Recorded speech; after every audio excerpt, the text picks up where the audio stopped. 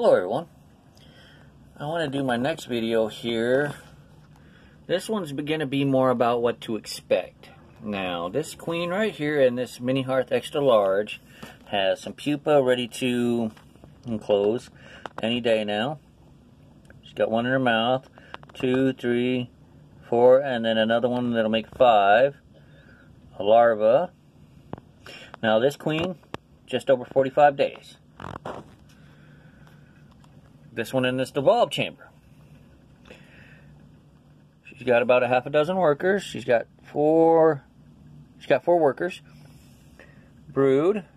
This is close to 60 days, right around 60-day mark. Now this one in the,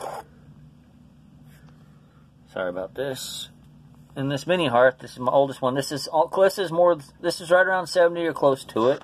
I cleaned off the glass and they're already gumming it up again.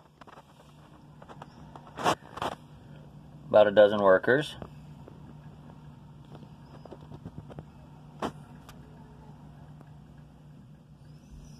Sorry, trying to get it to focus here. It's a little hard with them gumming it up like they do. But as you can see, now variations will occur.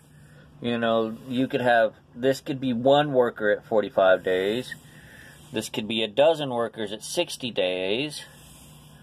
And this could be half a dozen workers at 70 plus days. It all depends on the queen.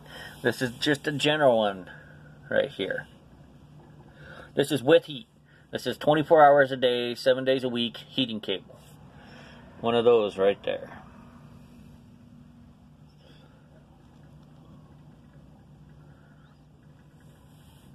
See, here's another right around 60 days.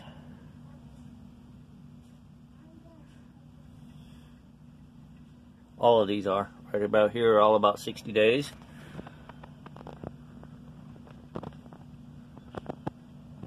Maybe a little less. These are the test tube ones.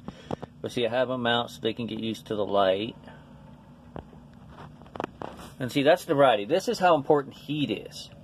Heat will rapidly increase their growth. It cooks the brood, especially ambient heat, as in heat, air temperature is a good thing to have high, but if you can give them a little spot where they can cook it, like on a heating cable, your brood will grow that much quicker.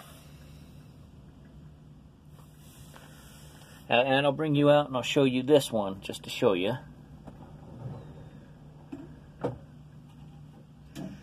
me a second here, folks. Now, I've shown this one before. This is the brood boosted one. Now, this is the difference with the brood boosted. The nanics are bigger, more workers. Lots of seed pile, huge seed pile. Look at that brood pile. Now, this queen was put in there roughly the same time as this one right there. Difference is, she is brood boosted. New workers every day. And the nanics are bigger. The first and second generation of her workers are bigger than, say, the first and second generation of these workers from this queen, the sun boosted colony.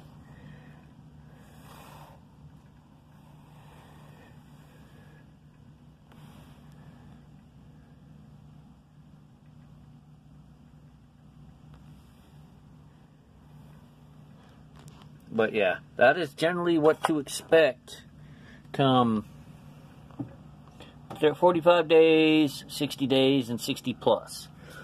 Now, all of these right here should hit, this should hit probably 20-25 workers here, 15 to 20 here, and if I'm lucky, 5 to 10 here. All depending on when they go into diapause. You know, it could be 2 weeks from now, could be 4 weeks from now, could even be 6 weeks. It all depends on when these queens decide they're done laying and the brood stops growing and they stop doing what they're doing. But as you can see, that little worker right there, it's got garbage it's going to paste up on the glass. That's what they do.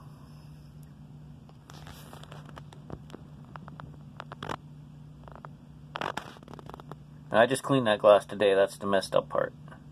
Waited a little too long to do my video.